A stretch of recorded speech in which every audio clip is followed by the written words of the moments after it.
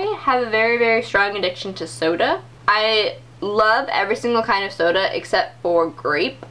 So, I love soda. My favorite movie of all time is The Proposal. I don't really know why. That movie really introduced me to movies and really made me super interested in movies, and the scene with Betty White and Sandra Bullock is one of my favorite scenes ever when they're dancing in the woods.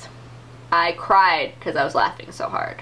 I normally don't bite my nails unless I'm extremely stressed or nervous. Otherwise, I don't really bite my nails. If I could wear boots all year long and not get hot and not get gross, I would wear boots all year long. They're my favorite type of footwear ever. My favorite song is Save the Last Dance for Me by Michael Bublé. I can listen to it 24/7. It's my anthem. I have a huge girl crush on Julianne Moore. I want red hair like her and freckles, and I love Julianne Moore. I don't know why. She's a really great actress though, that's probably why. If I can feel another person breathing, like you know when like you breathe, like your chest moves and stuff, if I'm like sleeping next to you or something and I can feel you breathing, my body automatically like freaks out and makes my breath synchronize with yours. I can't sleep, like I will just shut down. You try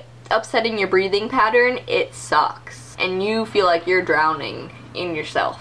I have a fear of clusters of like holes and stuff. There's a word for it and I can't find it, but I'll find it and insert it in the area of this screen.